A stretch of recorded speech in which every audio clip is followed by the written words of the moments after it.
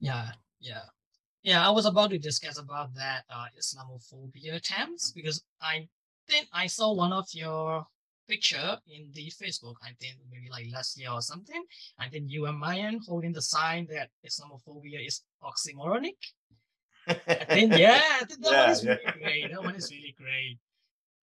Like, do you want to talk about that? Because I noticed that like Azadi also said something similar to that kind of narrative.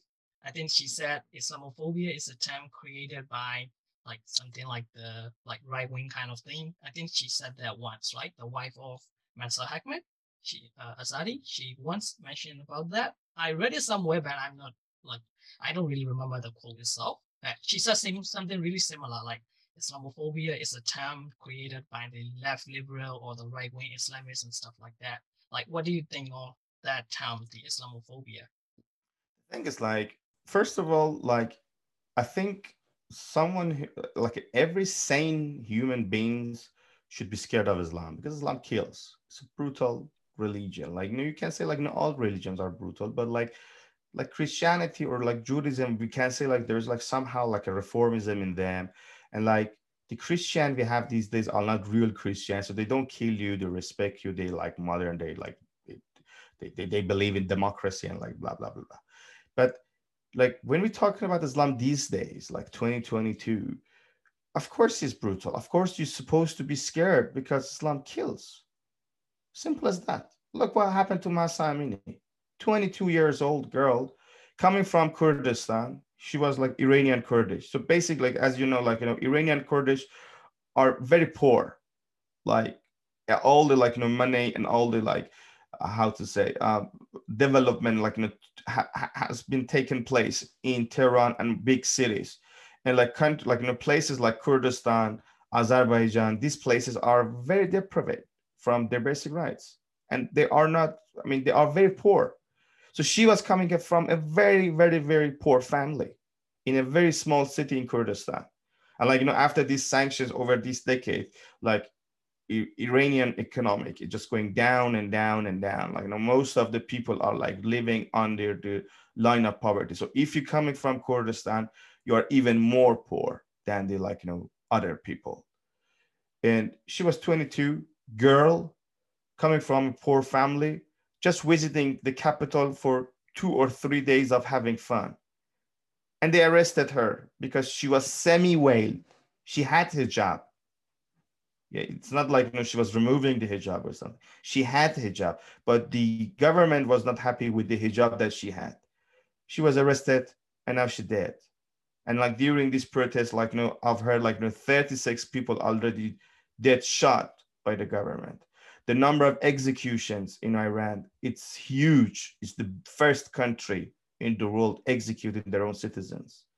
If you're atheist, if you're ex-Muslim, if you're homosexuals, if you're a women who do not like, obey the Islamic rules, they kill you. So, and just like happened like in Afghanistan, let's look what happened when ISIS was in power in Iraq and Syria. So if you ask me, are you scared of Islam? I would say yes. Islam is scary. Islam kills, first of all.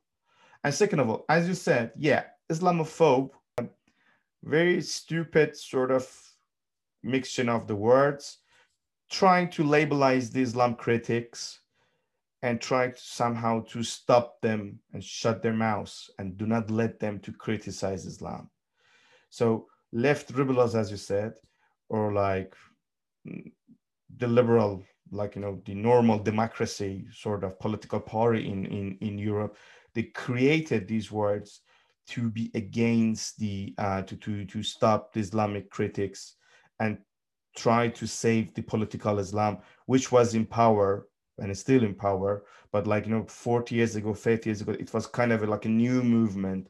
So they were thinking like this sort of like, Islamism can be against like imperialism, can be against the US, and can be against the far rights, neo-Nazism. So they were supporting and promoting Islamism.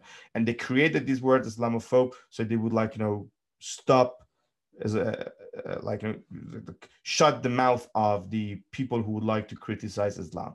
In Europe and North America, like, we have this far right as well, which don't like, which they're not really happy about the immigration policy. They say like, these immigrants are the problem of, are the cause of all problems we have in the West. Basically, I'm talking about the racist people, which are very big these days. Like, in Sweden, for example, like, we had an election in September, and the Sweden Democrats, which is like a far right anti-immigrant political party, is the second biggest now. And it's true with like most of the countries in Europe. So basically, like, Islamophobe also is a term these days describing the racists, basically. But if like I were in the position of like these liberals, I would choose the other words, saying like, if they are really honest about like, like supporting the immigrants' rights, they could use some other words like, basically, hijab is not like, the choice of the people, like some other phrases. Islamophobe clearly, as I said, is a term to like to stand against the Islam critics and the far right's political party. So if you ask me, that's a very stupid combination of words. It doesn't make any sense, and it's just something that, as I said, to stop people, stop the people of Middle East to rioting against Islamism and Islamic governments, I would say. Yeah, yeah, I agree with that one on that analysis, because I also think that way. Because like, let's say, because for me personally, I never use the term Islamophobia or Islamophobia. I never use that. I use an alternative word that I use, anti-Muslim bigotry. Yeah, that Yeah. makes sense, right? Because like most of the far right, Precisely. like, Yeah. You can use yeah, some other words like, anti-Islam bigotry is like makes sense, makes more yeah, sense. yeah, Yeah. yeah, because that emphasizes their characteristics of being xenophobic, racist, and stuff like that. So anti-Muslim bigotry, that clearly define the terms.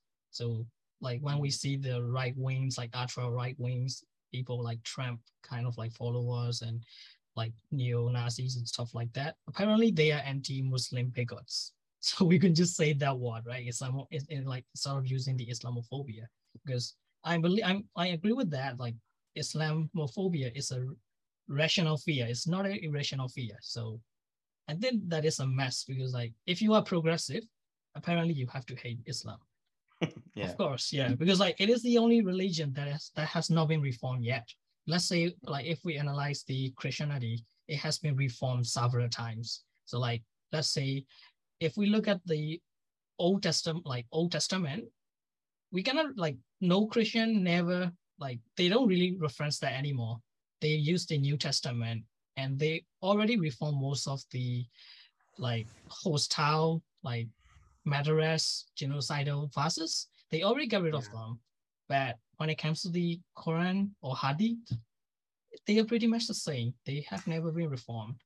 Like, in the Christian world, yeah, like in a country who are like, known as a Christian countries, you barely see anyone like go and see the Old Testament and like, interpret it literally. Say like, if in the Old Testament say like, kill the non-Christian people, go on the street and kill the non-Christian people on the street. In the Islamic world, it is still true. There are like, and they are empowered, like politically empowered. They read the Quran literally. And in Quran clearly said, for example, if you say kuffar, any part of the world, kill them. Simple as that. And that's clear.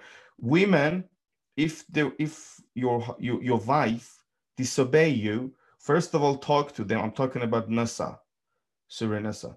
Talk to them and then change your bed and then beat them. And they say like, the men are guardians of males are guardians of females, and women are the farms for the men, and this sort of thing. You can have like, 4 wives, and there are people like read it literally and do it in real in the real world and practice it in the real world. We have like, it's really common, for example, if you live in Dubai or Saudi Arabia or in Iran, to have like several wives as a man, have several wives, while women do not have such a chance to have different husbands.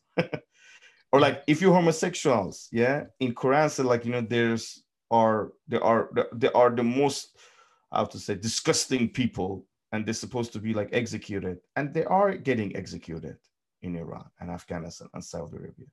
So that's, I think that's a difference. There we are living in a world where Muslims read Quran literally and practice it in the real world. That's why Islam is dangerous. So if you ask me again, are you scared of Islam? It's like, if you're sane, if you are not drunk or something, of course the answer is yes, yes, yes. Islam is scary, and I'm scared of Islam.